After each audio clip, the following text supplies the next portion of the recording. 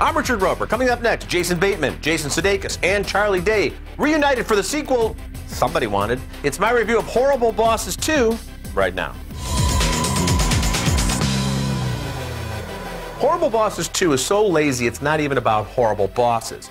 Yes, the employers played by Kevin Spacey and Jennifer Aniston do return, but they're wasted. I'm just gonna visit the men's room real quick. You're welcome to do that on me. Oh, well, it's And? Aniston's role as a sex-addicted dentist is particularly embarrassing. Just because you're willing to say the most demeaning, vulgar lines doesn't make it funny. The sequel is actually a slapstick kidnapping yarn. Jason Bateman's Nick, Jason Sudeikis' Kurt, and Charlie Day's Dale are plotting revenge against Christoph Waltz's evil business kingpin, Bert Hansen, after he steals their stupid idea for a device called the Shower Buddy.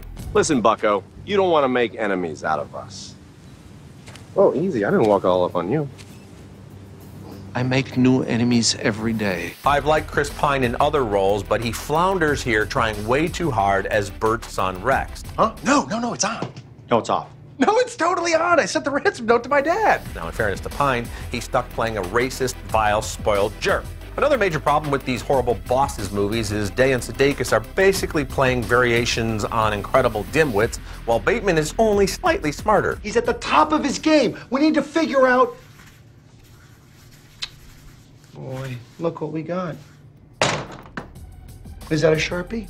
Writer-director Sean Anders makes things worse with juvenile sight gags and lots of scenes where yelling seems to be the main ingredient. You're all morons!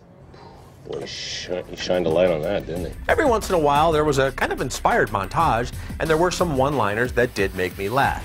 But how can you have the great Christoph Waltz playing a villain in a comedy and you get almost nothing out of it? Not to mention Jamie Foxx's phone it in return as Mother Bleeper Jones. As the credits roll on Horrible Bosses 2 and A Grateful Nation moves on, we get a blooper reel. 9 times out of 10, that's a sure sign the movie you just saw was, well, mostly horrible.